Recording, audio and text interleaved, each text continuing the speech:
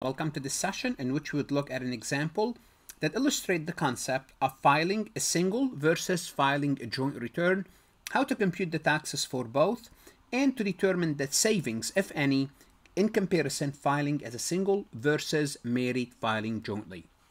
Let's take a look at this example. John and Carla are engaged and plan to get married. And for this purpose, we're going to be using the year 2022 tax numbers. John is a full-time student and earned $9,000 from a part-time job. With this income, student loans, savings, and non-taxable scholarship, John is self-supporting. So he can file separately. He's self-supporting. He can get the full standard deduction. For the year, Carla is employed and has wages of $67,100. How much income tax, if any, can Carla save if she and John marry in 2022 and file a joint return? Again, as I mentioned, we're working with year 2022, and those are the standard deduction. We're going to be assuming they're going to be taking the standard deduction. This is the standard deduction for a single, $12,950. This is the standard deduction for married filing jointly, $25,900. Let's go ahead and get started. Before we proceed any further, I have a public announcement about my company, farhatlectures.com. Farhat Accounting Lectures is a supplemental educational tool that's going to help you with your CPA exam preparation as well as your accounting courses. My CPA material is aligned with your CPA review course such as Becker, Roger, Wiley, Gleam, Miles. My accounting courses are aligned with your accounting courses broken down by chapter and topics. My resources consist of lectures, multiple choice questions, true-false questions, as well as exercises. Go ahead, start your free trial today. So let's start to solve this exercise. John makes $9,900, Carla $67,100. Let's start with John tax bill. What will be John tax bill? Well, John's gonna has earning of $9,900. Then there's a standard deduction of $12,900, which will wipe out all his taxable income. Therefore, John tax bill is zero. Why? Because the standard deduction wipe out his tax bill. Carla, $67,100 minus her standard deduction. She's going to have a taxable income of $54,150.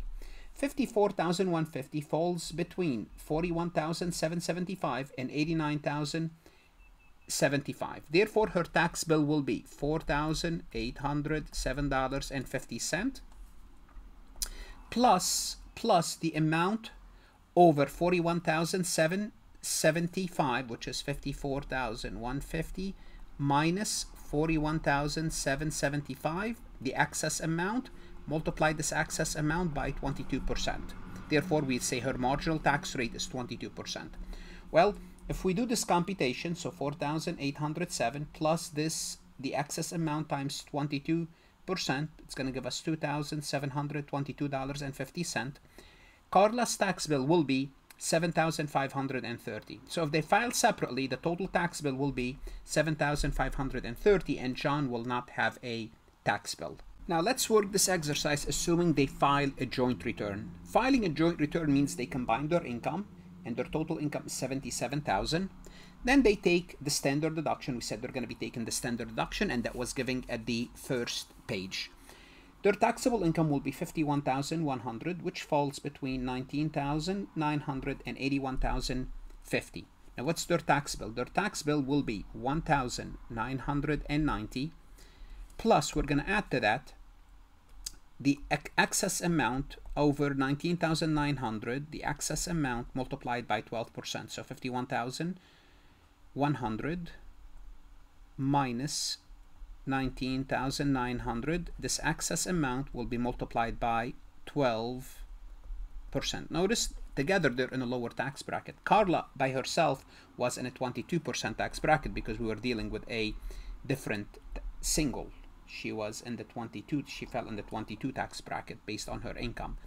Together, they fall in the 12% tax bracket. So if we do this computation, 1,990 plus the excess amount times 12%, the excess amount over 19,900 times 12% will give us 3,744. If we combine those two, their total tax bill is 5,734. Remember, if each filed separately, they will have a tax bill at 7,530. If they each filed separately as a single, remember John tax bill was 0 and Carla was 7,530. Therefore, if they married filing jointly, their tax bill is 5,734. There's a total savings of 1,796. What's the moral of the story? Get married. just kidding. The point is, yes, you do have an advantage if you file married jointly. Now, again, based on the year 2022, and that should be always the case, because the government does favor married filing jointly. But in this recording, what we did is we showed how to compute the tax once again, and we learned about the marginal tax rate. For example, as we said, Carla on her own was in the 22% tax bracket. Together they are in the 12% tax bracket. Now we could also compute the average tax rate if we choose to.